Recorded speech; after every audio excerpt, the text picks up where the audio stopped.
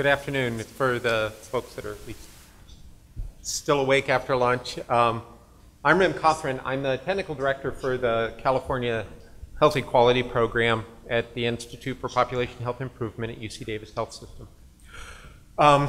The CHeQ program is the recipient of a large number of the funds under the Cooperative Agreement Program with ONC for statewide health information exchange through CHHS, and we're tasked with implementing a large portion of the technology associated with the state strategy for health information exchange.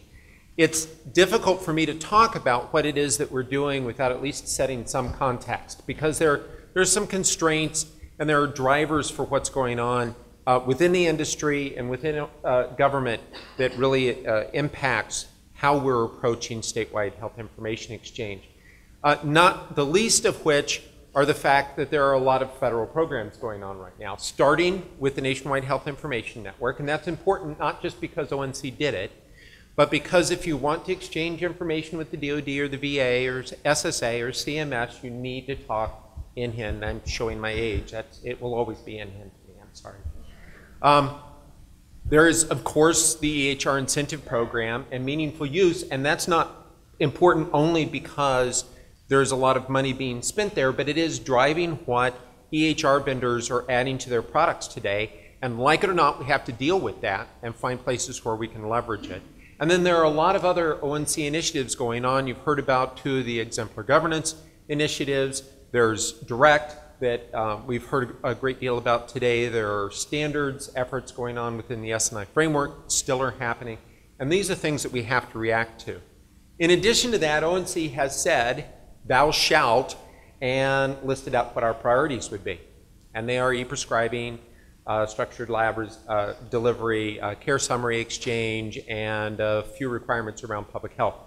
And that's what we're to concentrate on. So everything that we do within the statewide HIE program in some way is targeted at delivering these things. The trick is to do that in such a way that it actually still meets the needs of the people that we're serving in California as well. Now, when ARA came along and infused a fair amount of money to the states to build statewide HIE, that came with a need to develop a strategy. And most of the states in the country are building a monolithic health information exchange. And anybody that's paying attention to what's going on in California knows that we're not doing that here. And it's just not going to work here, just as it doesn't work in New York. And New York didn't follow that path as well. And in fact, most large states are not following a path like that. And that's because we have a very different ecosystem here that we have to deal with. In fact, if you take a look today, there are probably on the order of 30 organizations in varying stages of health information exchange maturity.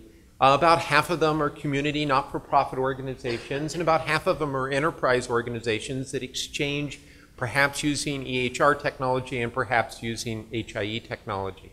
Anyway, there are a large number of organizations that are moving health information around within their communities or their enterprises today. So coming up with a good competition for these 30 successful organizations is something that also doesn't make sense. So I guess the question is so what do we do for a strategy? How does California try to address this ecosystem that we're faced with here and still deliver on what the needs are for California? So the strategy is actually relatively straightforward. The first thing we want to do is we want to make sure that we provide support for the organizations that are already out there, already successfully doing exchange, and accelerate that to the extent that we can. We're promoting uniform standards. One of the mechanisms for that is being a member of the interoperability work group, where we're promoting standards to that organization. And we have another effort within California we'll talk about in a minute. There's a great deal that we're doing to put together a trust environment that enables organizations to exchange information with each other and across state lines. It is not the same infrastructure that's built into the shiny, but it's the same type of approach. How do you knit these organizations together so that you don't just create different stovepipes around your HIEs? And then we're increasing the capacity of public health to receive information. Part of that, at least, to meet the needs of meaningful use, but just as much to make sure that we actually address population health issues within the state of California. And so we'll talk about all of these.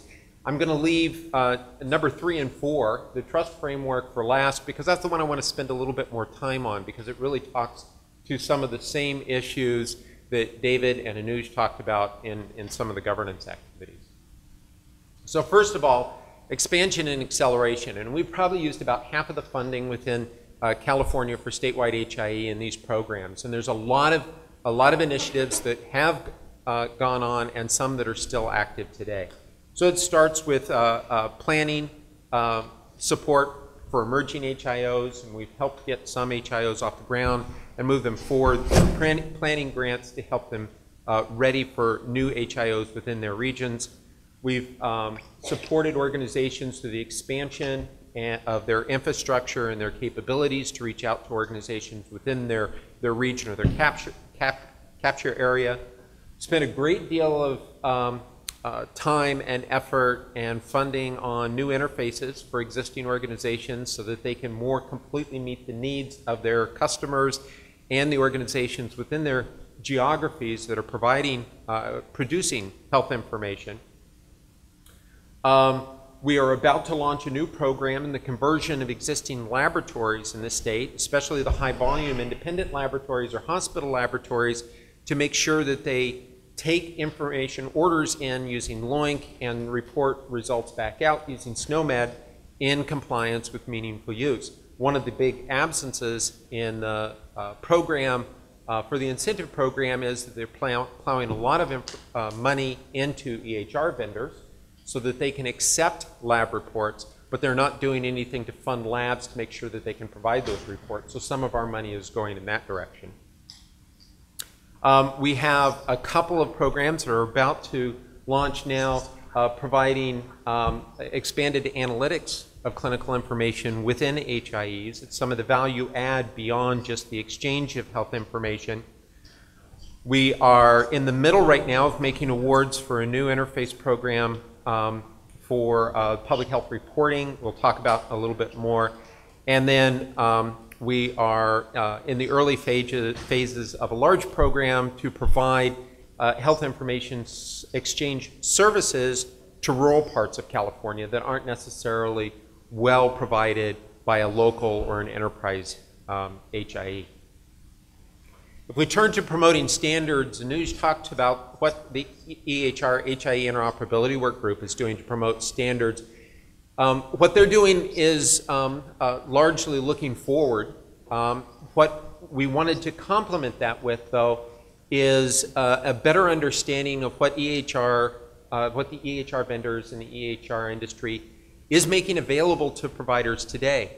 And the problem that we were trying to address here is that a lot of our providers are buying EHRs, not buying interoperability along with them, because most providers aren't IT experts and don't know what their EHRs provide or how to even ask for interoperability. So we created a uniform set of, I won't call them requirements, but a list of the capabilities that we wanted EHR vendors to simply state, do you support these or not? In shipping products, don't tell me about your pipeline, don't tell me about your technology plan, but in shipping products today that are certified for meaningful use. And then we describe those in what looks like a buyer's guide. The guys that support interoperability very well, and then tell me what it costs to buy interoperability. And I don't want the Chinese menu of all of the different types of interfaces that an IT expert might be able to determine that they need today and might need tomorrow and the year after that. What does it cost to buy interoperability? And we're continuing to promote this program. We're working closely with Calypso to promote this, and over the course of the summer, revising it to better align with Meaningful Use Stage 2, and we'll be launching that soon. Public health is the other area that is impacted by the incentive program, but not the recipient of funding through the incentive program. And that's that EHRs are expected to report public health information in a particular standard without consideration for whether public health is ready to receive it that way. So one of the things that we're doing is helping public health ready for the onslaught of information that they've been starving for so long. but in a manner that's compliant with meaningful use, so that the EHRs that are capable, are certified to provide information in that way, can actually send it.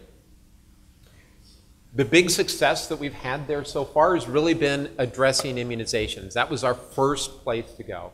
And at the end of May, delivered to public health what we call the Immunization Gateway Service, which has since been renamed by them as the Public Health Portal, as a way of receiving public health information, first immunizations. It's really three parts to it. First, it supports registration of physicians that are, or organizations that are going to be reporting, an automated validation service to make sure that you can go through testing, and yes, you really can submit information the way you're supposed to be able to, and then a gateway that takes that information in and then sends it to one of the appropriate one of 7 different regional registries within the state of California that should be the repository for that information. And as I said, CDPH is planning to expand the capabilities of this gateway to meet the needs for public health reporting in some other areas as well, other registries such as lead, the cancer registry, etc. So I skipped over the trust thing there in the middle, and I really do want to come back to that because that's a lot of the effort that we've got moving forward right now, and interfaces a lot to the 2 talks that you just heard. I want to start off by talking a little bit about 2 organizations that we're working with very closely as part of all of this. And the first of those is the National Association for Trusted Exchange, or NATE. People have heard me talk about the Western States Consortium for a long time. NATE is the new incarnation of that same organization, and it's a collection of states that's really concentrating on using direct to exchange PHI across state lines. And what are the special needs associated with governing the exchange of PHI when you go across state lines and you deal with the different regulations and requirements of different states. And we'll talk a little bit about the successes of NATE and some of the future programs here in a second. The other organization is CHeQ, or the California Association for Health Information Exchanges. This is an organization that was convened by Cal-OHI in March of this year and is currently incorporating as a membership organization. It's really comprised of the major thought leaders and their organizations that do HIE in California today. It's a little over a dozen members right now, and that's expanding. And they're charged with developing really what are the rules of good behavior and how do you manage inter-HIO or inter-organizational exchange within California. And although it does impact direct, it goes beyond direct. And one of the things in particular that CHeQ is interested in is understanding how the same standards that currently make up e-health exchange under Healthy Way can be used in California for organizations that have not yet onboarded into the national exchange. So I'm going to posit that there are a couple of things, a few things that need to happen if you're really going to have trusted exchange. And there are just certain things that you need to know. First, you need to know that your conversation is not being overheard, that it's really a secure conversation that you're having.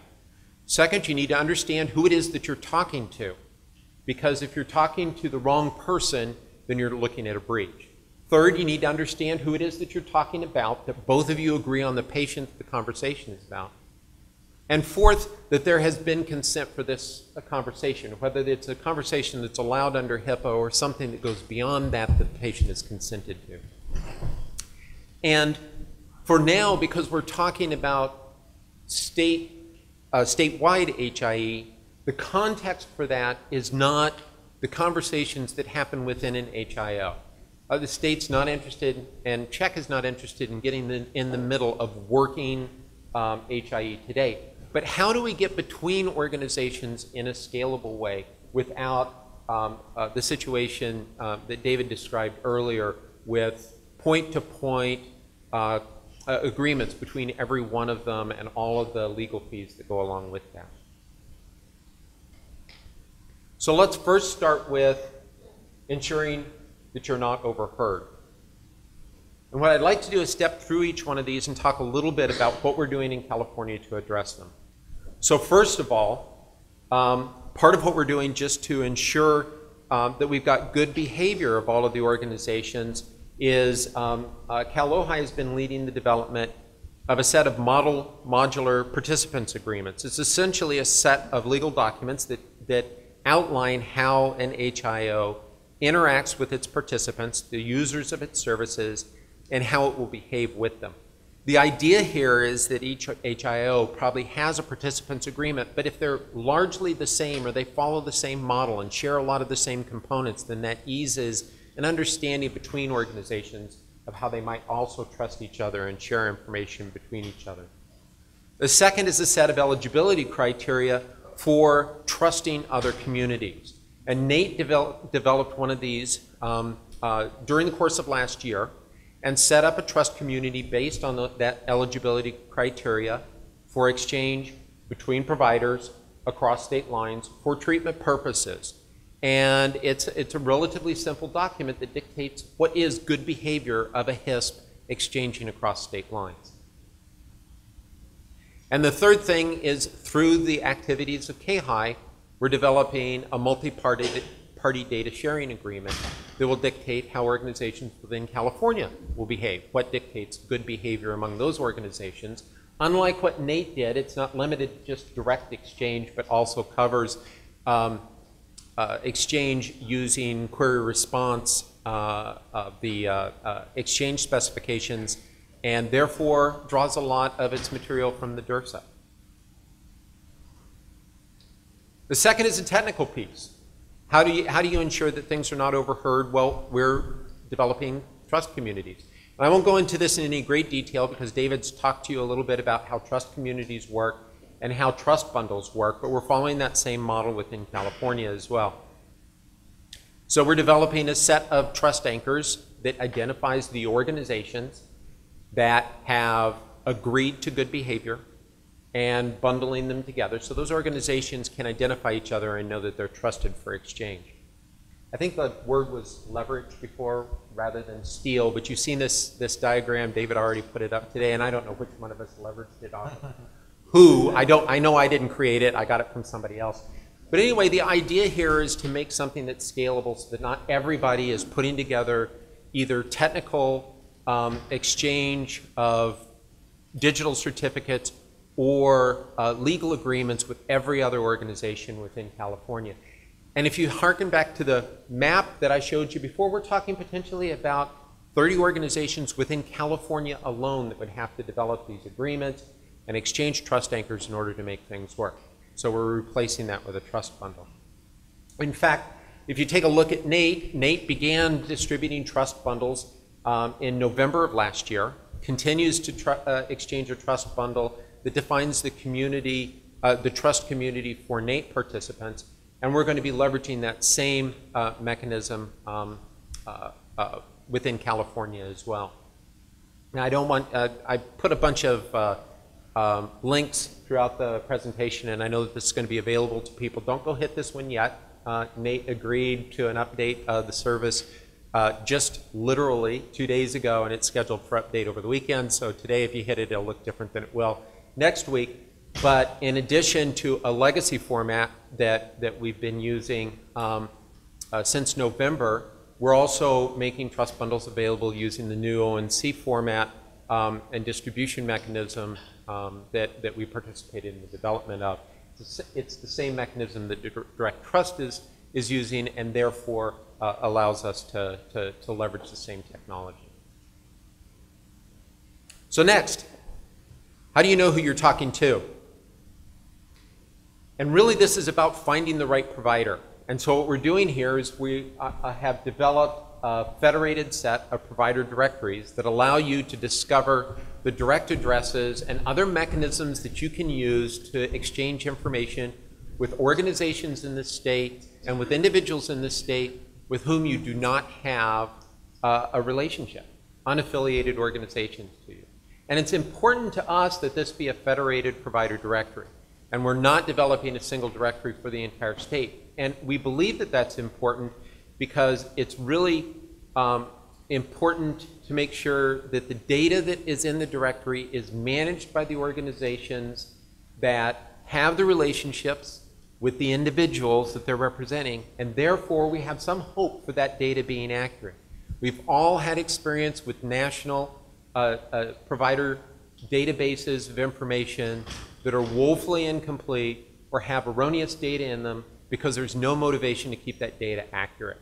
And here, if we put the management in the hands of the people that have a responsibility to their customers, we have the hope of accurate information. So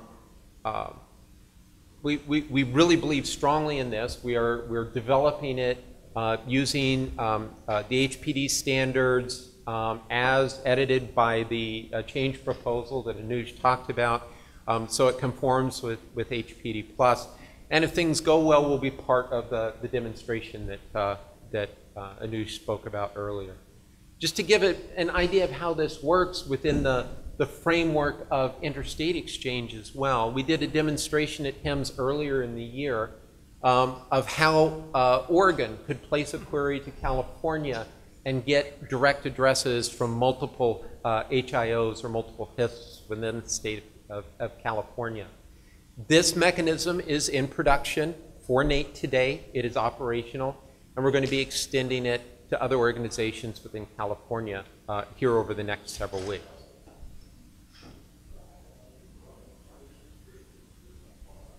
So what's also interesting is when you're talking to people, there are cases where you may not be talking to a provider, but you may be talking to a consumer or a patient. And David also talked about, well, there might be PHRs that are compliant with direct and be doing direct messaging. One of the interesting things that we'll be looking at, we just kicked off a project through NATE to start looking at how you establish trust with PHRs. And here we're talking about a very different environment, and we're going to be looking at bidirectional exchange, not just the exchange from a provider to a patient, but the exchange between a patient and a provider. And if you think about the problems and the issues that you'll come up with provisioning individual consumers or patients, ensuring that you're talking to the people you really think you're talking to, it's going to be an interesting problem to solve, and we're really looking forward to that project. So what's next? That's kind of looking back at what we've done over the last several months. So what's next? I think the thing that I'm probably the most excited about, but probably also the most nervous about. I was telling people this morning I didn't sleep well last night. I don't sleep well at all anymore. Is a pilot that we're in the process of starting up now. And it's going to be informing the technologies that we use in California and the policies and practices that will be developed by IPHI for governance of intra-state or inter-HIO exchange within California. We've currently got 6 participants in the pilot. We're expecting 2 more.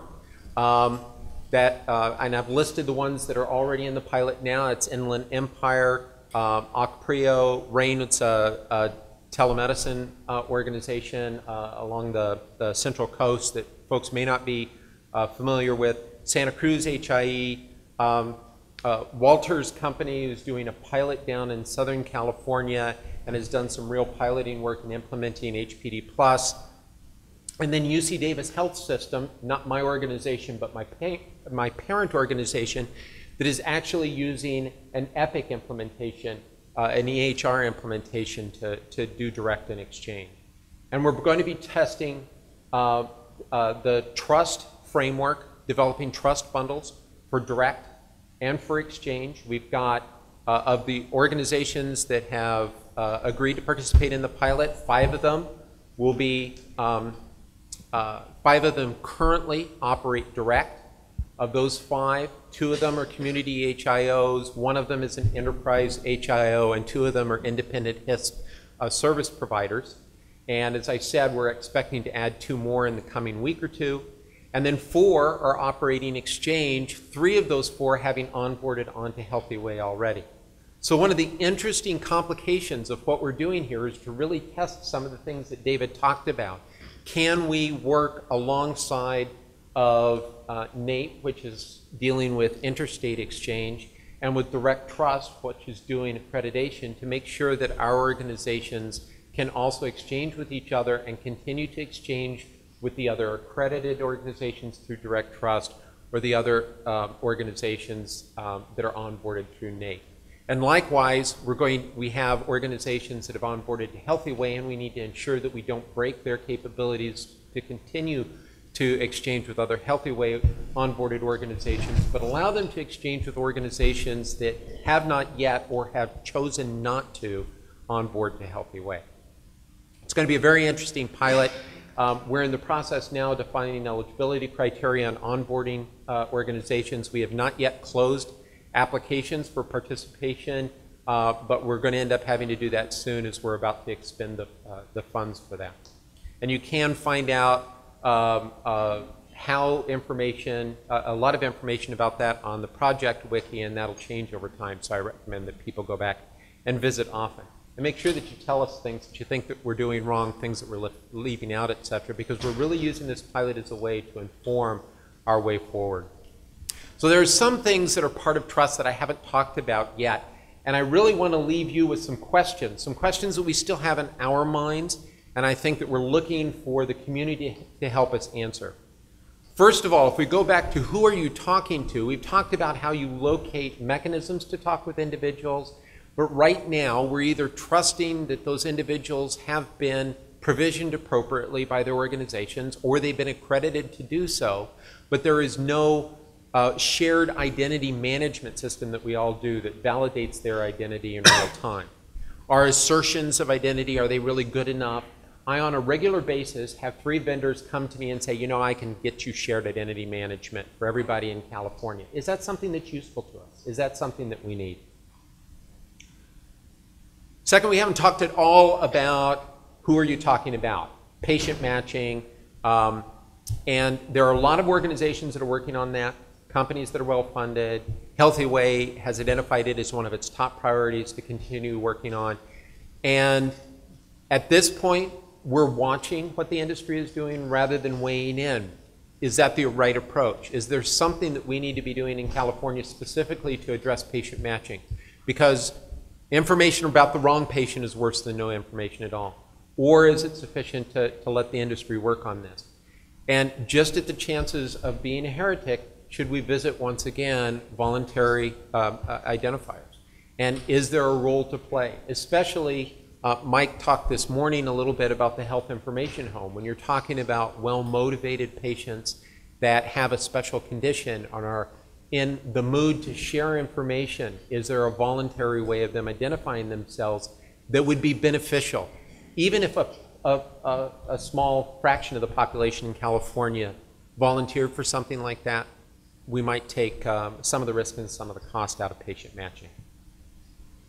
And finally, something that we really haven't worked on at all yet is there consent for the conversation? And obviously, there are certain circumstances under which consent is not necessarily necessary.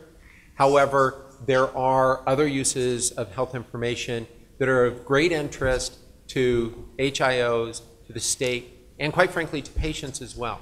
And so is there some way to manage that? And one of the disenfranchised organizations, communities within the HIE space altogether is what you do about behavioral health information that has special consent requirements that simply are not met by most HIOs. Is there something that we should be doing there? And I think we're going to be talking at least potentially about that later on in the session today. So that's all I had. It's easy to leave other people with questions. We'll now open up questions from the audience. The question is, in the HIE certified seals, we've got certified community, certified direct. My question is, in the traffic that Redwood MedNet handles right now, none of it is query response. None of it is, effectively, none of it is direct. It's legacy push HL7 v2. Is that covered under the community seal? It's not. Okay. Can we discuss the quantity of traffic that currently rules and the certification process that's being stood up, and the Yeah, actually, if you go to the next slide, you'll see exactly what's included in HIE certified community. HIE certified community is the PICS PDQ XTSB profiles for IHE. Right? You know, if we look at HIEs, I mean, that's where we want to get to, fully integrate into the MRs from a physician practice querying the HIE. So that's what we're trying to get to. Okay, but my question is, neither of these certification badges affect current legacy traffic, right? Okay. Yeah. All right, now I want to spin it around, and I want to ask Rim a question. I know it's next.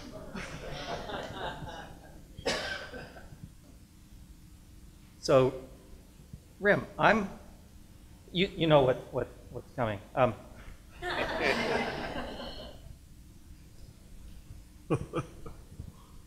see, how do I get this up here?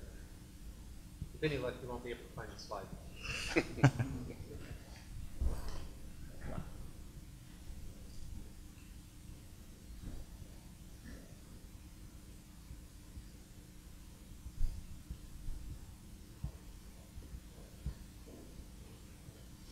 That it was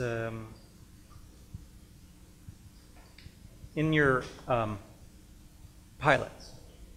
Yeah. All right. Again, we've got Healthy Way onboarded organizations that do PICS PDQ, right? Patient discovery, document query, document retrieve. We've got entities that are going to be doing what I'll call classic direct messaging, the kind that David is talking about. Mm-hmm. Do we also have unsolicited push? So, not right now. And it, you know, the conversations that we've had within CHeQ have been looking at, have concentrated on using direct and exchange specifications for inter-HIO exchange. The pilot is currently concentrating on only the query response mechanism under exchange. And the reason for that is, one, because the pilot is too complicated already, so it just scares the crap out of me to take on another one.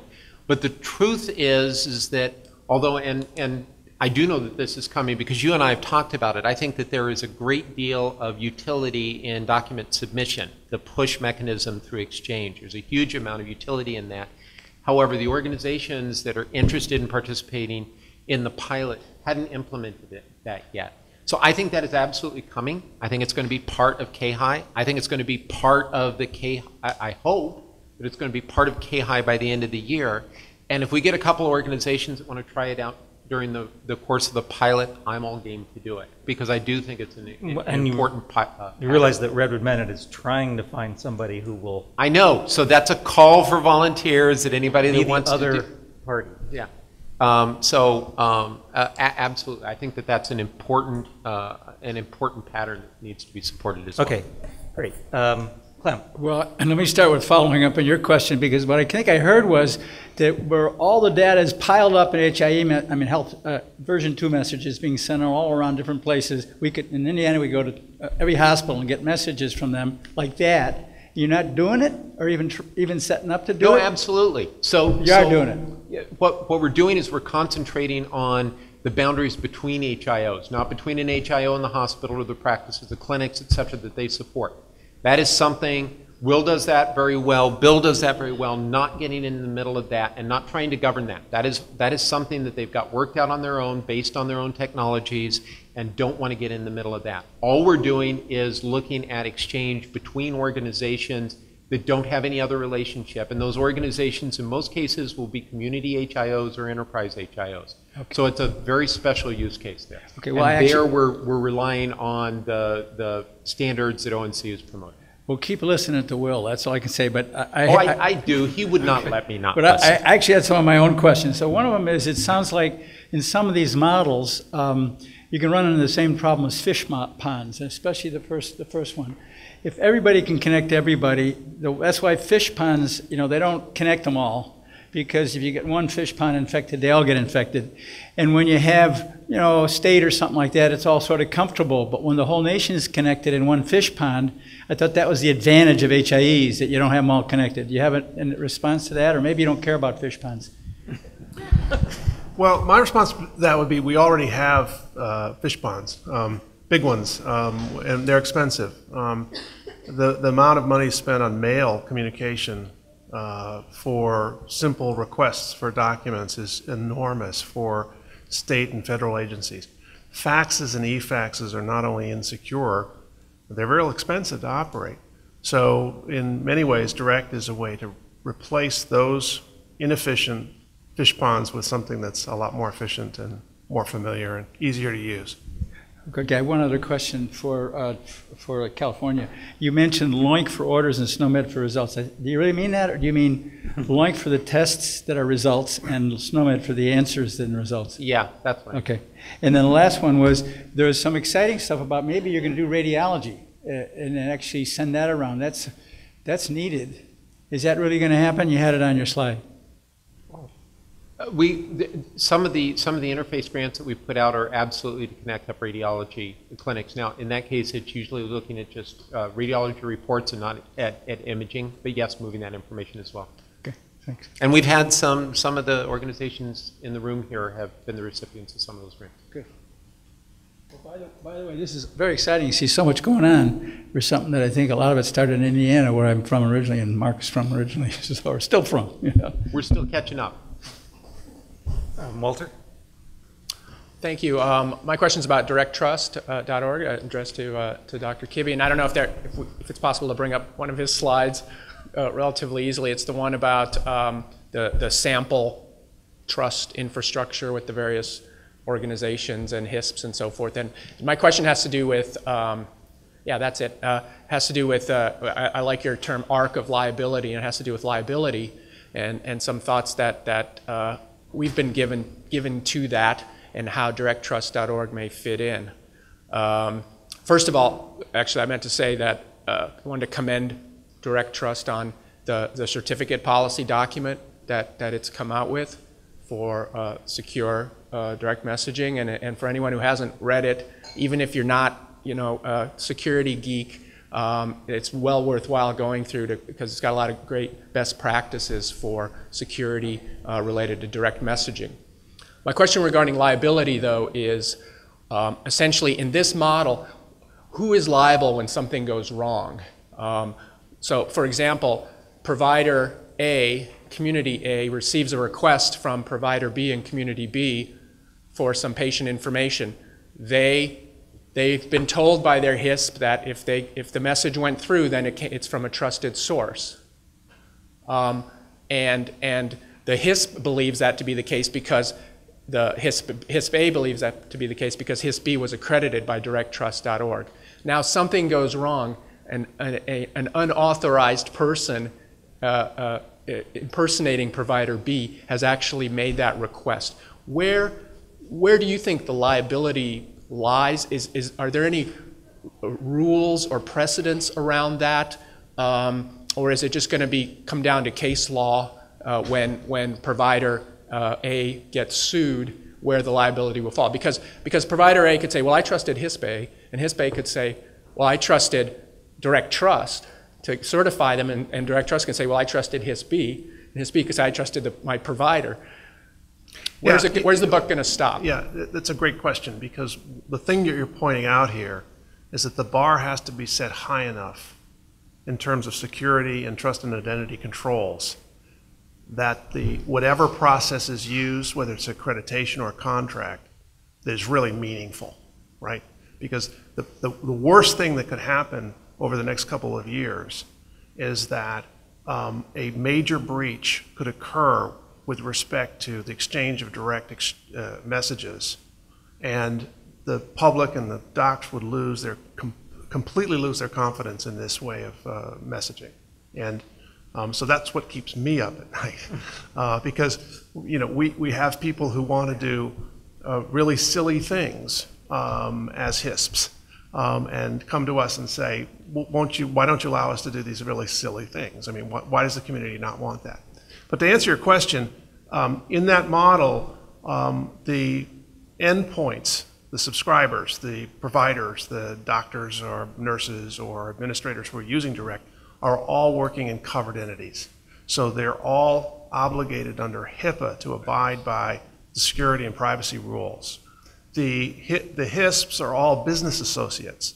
To be accredited with Direct Trust's accreditation program, you must sign a BAA with your subscribers. So the liability would be shared among those different parties. There's no way to answer that question any more thoroughly with that set of technologies for exchange than with fax or with mail or with courier. Is directtrust.org also going to be sharing in the liability as part of its accreditation? Because HISP A knows nothing about HISP B except that it was accredited by directtrust.org. If Direct Trust's policies and best practice guidances were found to be inadequate or substandard, and that led to I'm not a lawyer, but I'm just suggesting why we have gone the lengths we've gone to create a certificate policy, as you say, which I think is very good, and we're on our next version. 1.3 is going to be coming out in a couple of months. It's why we've created a HISP. We're in the process of creating a HISP policy document that spells out those and taking an enormous amount of deliberate time to get it right. I guess if we were delinquent, our membership were delinquent in publishing those policies, if we were delinquent in aligning them with federal regulations, which are coming down the road, then we would have to share in some of that. I don't think we are. I think we're the membership of Direct Trust, now working in concert with ONC, is doing a really good job of making sure that bar is adequately high. It's not high enough for the federal agencies yet. I want to point that out. So for exchange with federal agencies, they want even a higher bar with respect to identity verification.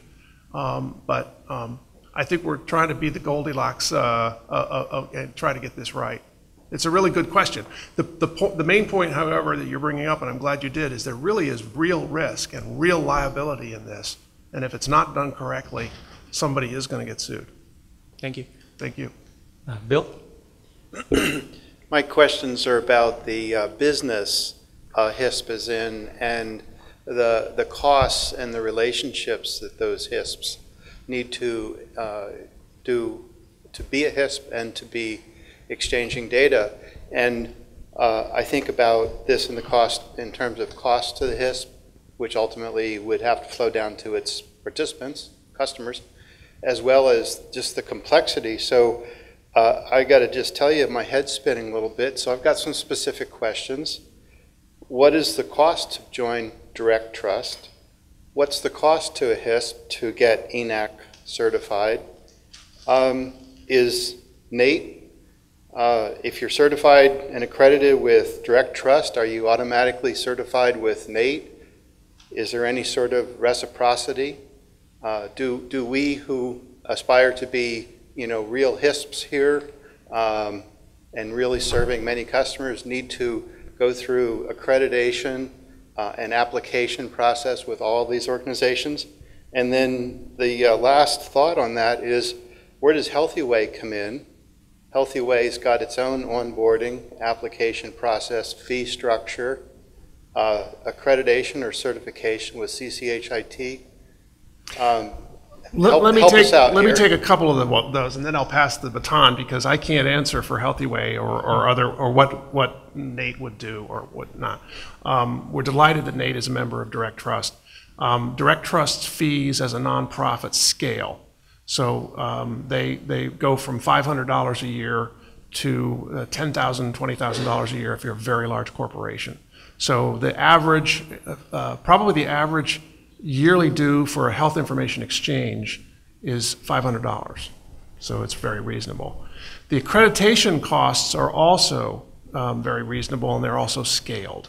And a quick calculation is that the cost of accreditation is probably less than the maintenance, the establishment and maintenance are 2 or 3 contracts that HISPs would have to sign with each other if they were doing one-off contracts.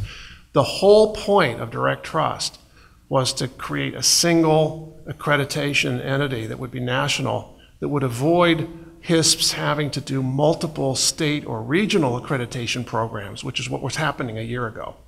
I mean, if you were a HISP in California, but then you wanted to exchange information with a HISP, a subscriber in New York, right?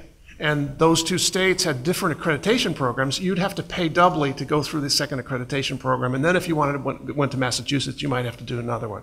So the idea here is to create, if we can, a single national point of accreditation, keep those prices as low as possible. ENAC is a nonprofit as well.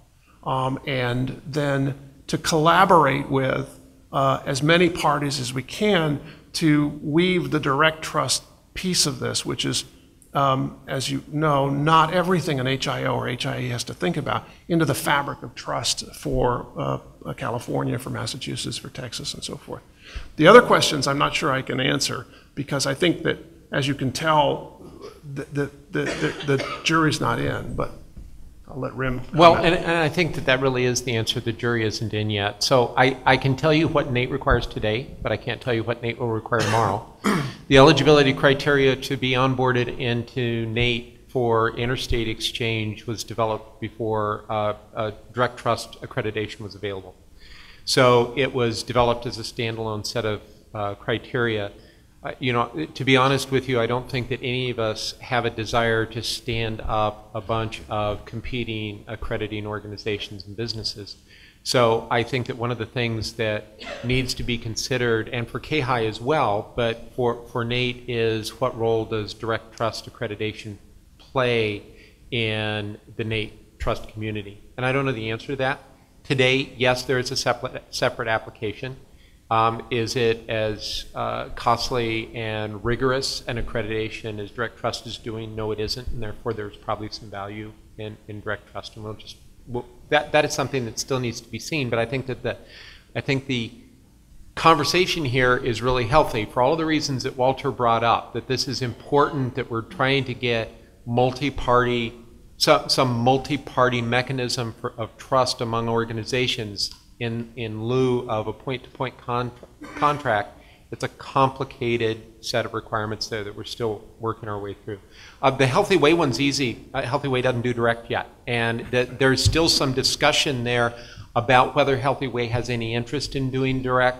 And so that one just doesn't play yet. And there is healthy discussion, but it's just not there. And we're in discussion with Healthy Way and working on a memorandum of understanding to at least make clear what the differences are between what Healthy Way does and what direct trust does. I mean, it's in the interest of the industry that there's an understanding that these are very different organizations with very different constituencies with some overlap and doing different stuff.